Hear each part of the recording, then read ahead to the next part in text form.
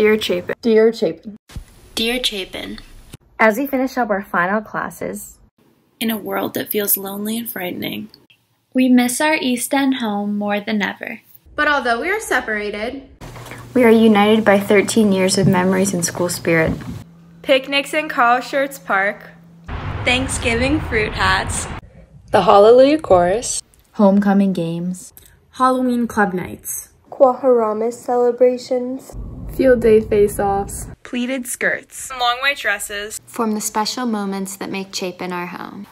We want to thank our teachers and staff members for their passion for teaching, their wise advice, their empathy when we struggle, and their dedication to making our school a better place. you shaped us into the people we are today. to the current students. Please treasure your time at Chapin. Cherish the stomachache you get from laughing too hard with your friends. savor the taste of Gordon Room lunches, Stay up late reading your new favorite English book under the covers. Be grateful for the color and plaid.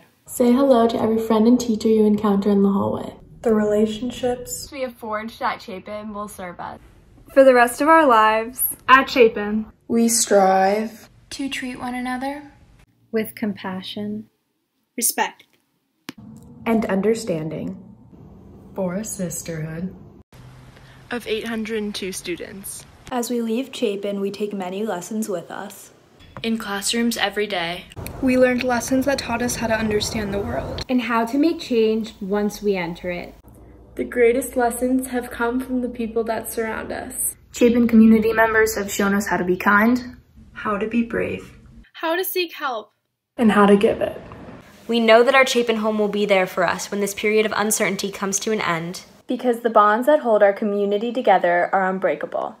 So for now, we will look forward to the next time we're together. Under one roof. When we'll all sing together.